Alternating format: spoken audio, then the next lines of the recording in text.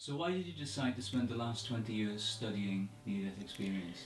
Well, I used to work as a nurse in intensive care, and it was very early on in my career as a nurse that I was looking after a patient who was clearly dying. And during that night shift when I was looking after him, we made a connection, and it's almost as if I swapped places with him and I could understand what he was going through and what he was feeling. And I was just completely shocked, and it really upset me, and I couldn't really do it. It was on my mind constantly, and so I started thinking about death. I had a look for some nursing courses that were available that would have helped me to deal with caring for dying patients in a critical care area, but I found there was nothing that was suitable. It was all like palliative care, which is very different to critical care. And so I started reading about death, and then I came across near-death experiences, and I thought, oh, this is really interesting. These people are saying that death is a lovely experience, it's nothing to be afraid of.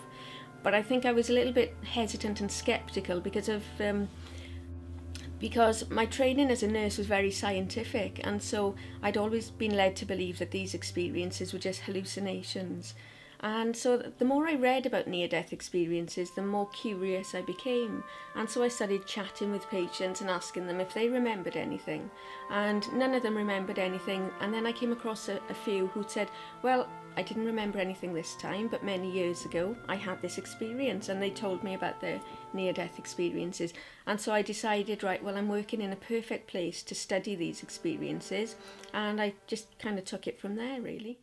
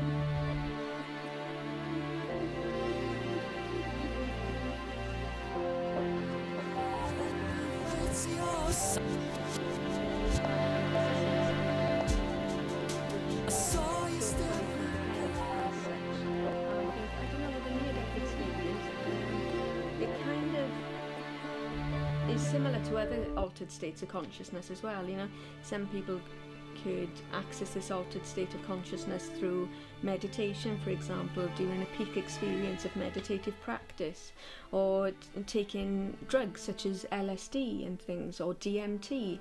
And I think what these are doing, they're all accessing that same altered state of consciousness, but the near-death experience is more profound because it's very unexpected and spontaneous. You can't plan to go and have a near-death experience.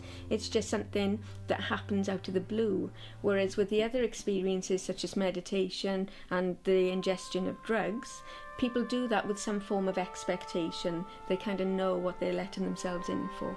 Whereas the near-death experience, some people have never even heard of these experiences, yet they describe something, and it's all very similar. What these people describe is very, very similar, although each experience is very unique. Bit of a rapport.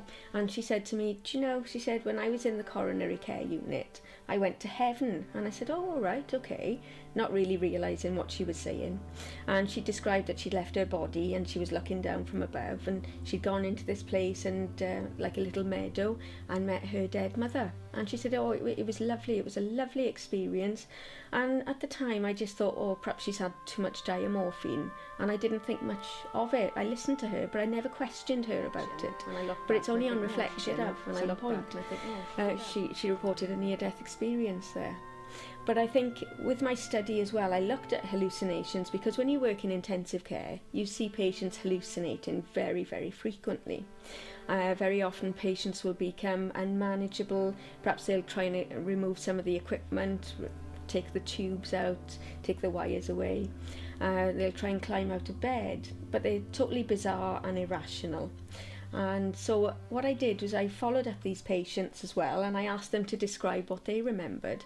And when I investigated the experiences of the people who'd been hallucinating, it was all kind of attributable to the background noise. So they could hear the alarms in the background, they could hear staff conversation, they could hear other things going on, and they kind of put 2 and 2 together and made 7.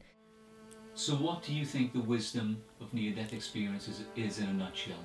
For me, it's the message that it brings, which is treat others as you would wish to be treated yourself. And you can't go wrong if you do that. If you're nice to other people, and if everyone was like that, think of how different the world would be.